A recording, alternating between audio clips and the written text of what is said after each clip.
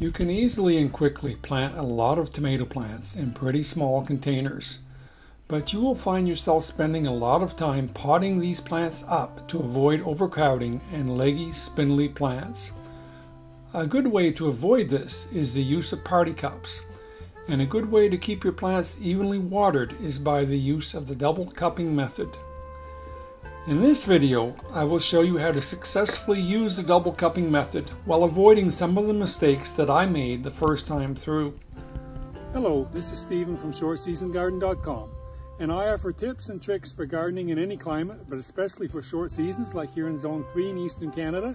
So subscribe to my channel, give my video a thumbs up and a comment, and check me out on social media on Instagram or Facebook at Short Season Garden. While most plants do not like their stems to be buried, tomatoes are one of the rare plants that enjoy being planted deeply and will actually develop new roots all along the buried stem that make the plant sturdier and stronger. Typically, tomato seedlings are started either individually in small cells or even with several to many plants in the same pot. As the plants grow, you repot or pot up the plants into larger containers, putting the plant deep into the pot and carefully adding growing medium around the stem. While this method works fine, if life gets busy and you don't get the plants potted up in time, plants can get leggy and root bound. Also, as the plants get larger, they require more water and can dry out too quickly. All of this can be avoided using repurposed party cups, and the best way to water is using the double cupping method.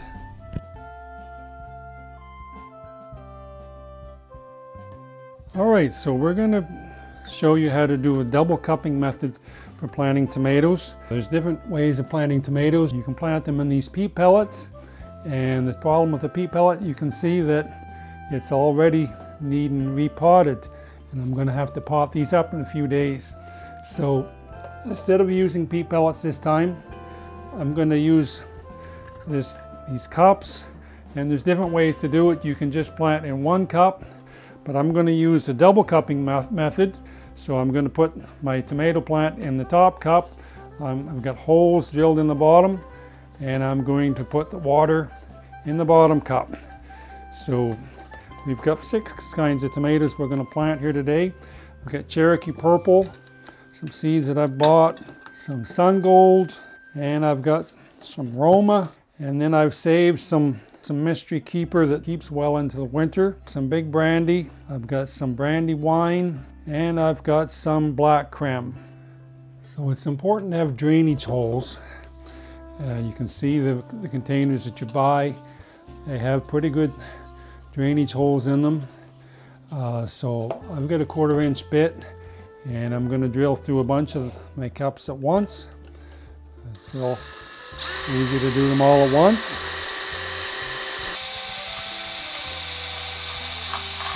Alright, so that made a hole through all of them. I'm going to do 4 holes.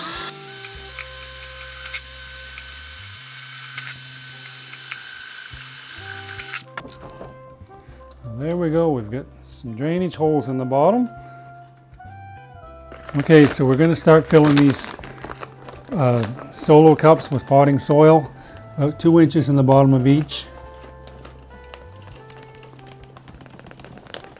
Actually, this isn't potting soil, it's starter mix.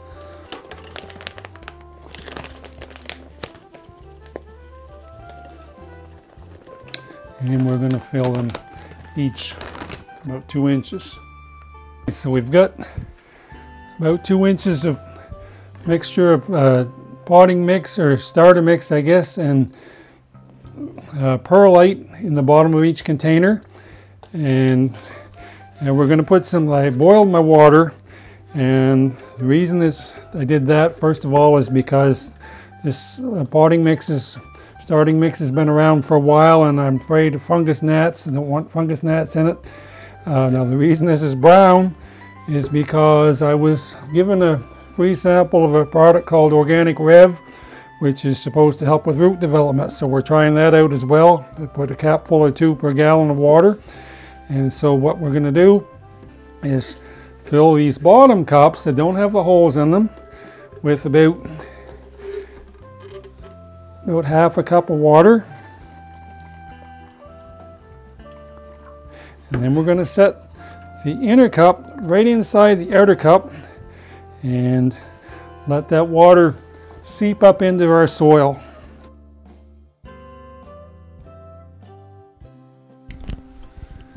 In hindsight, it would have been better to pre-moisten my planting mix.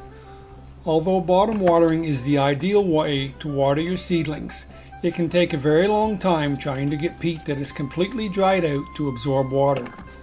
I know this from past experience, but for some reason forgot how hydrophobic peat can be. I ended up getting impatient and pouring more water over the top.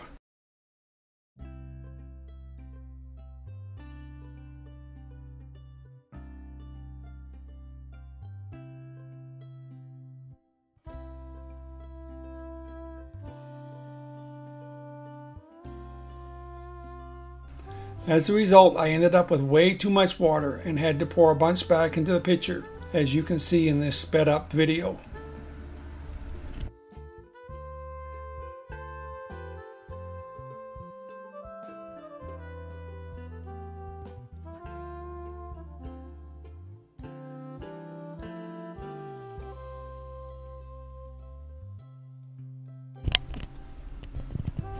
It is important to have some space between the two party cups to allow for better drainage. To accomplish this, we put a small stone or pebble in each bottom cup.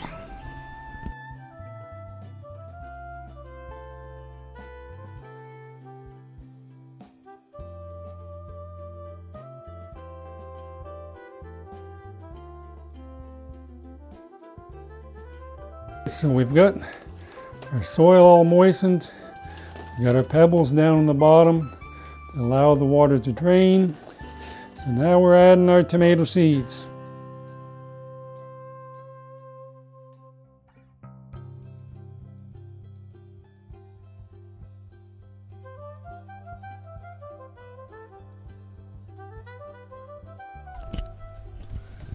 As you can see, a regular humidity dome doesn't work well over the party cups. Shrink wrap, however, works just fine.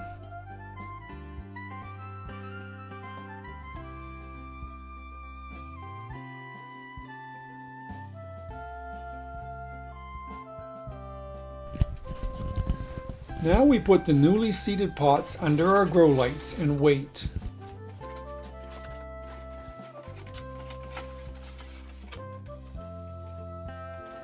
So I'm down here in my basement. I've got these under the grow lights. There's one thing I did forget to do, I'm going to do right now.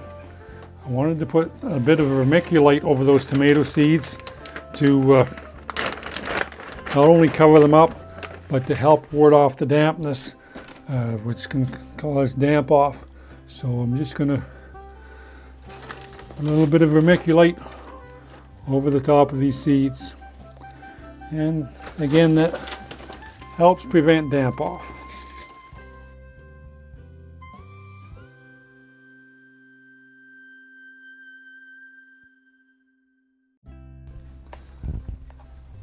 When you are buying expensive tomato seeds, you are very careful to limit them to 1 per cup.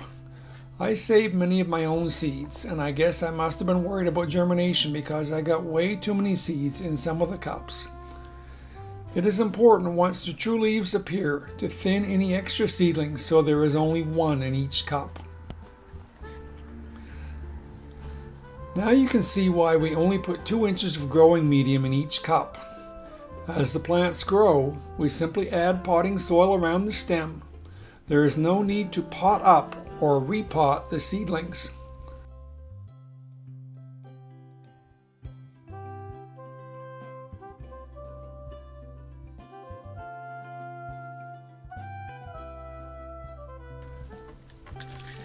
To water the plants, simply add water to the bottom cup and let it seep up into the top cup. When the plants are small, be careful not to overwater and drown the plant. It is important to have small stones or something in the bottom cup to create a drainage space for the top cup. Some indoor gardeners will leave the plants in the cup long term and allow the roots to extend down into the bottom cup, simulating the Kratky method of hydroponic gardening. If we timed our planting right, about 6 to 8 weeks before the average last frost date, by the time the seedlings are outgrowing their cups, it is time to set them in their final home in the garden, whether it is in a ground bed, a raised bed, a straw bale, or a self-watering container.